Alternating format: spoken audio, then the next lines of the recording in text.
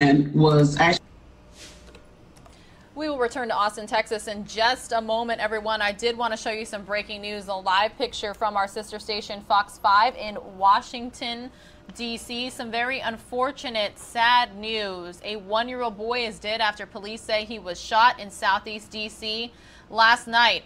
They say the shooting happened in a car around 9:37 in the evening at Southern Avenue Southeast and Central Avenue Southeast. D.C. Fire and EMS took the baby, who they say was suffering from an apparent gunshot wound, to the hospital. He was later pronounced dead, according to D.C. Police. Police Chief Peter Newsham says another man and child were in the car when the shooting happened.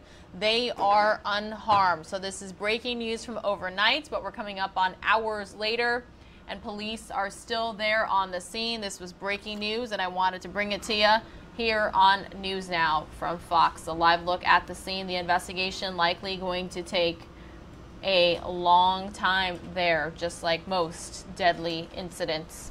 Again, we're going to return to Austin, Texas. Some of you, though, are going to see yet another 2-minute commercial break. We'll see you when you return.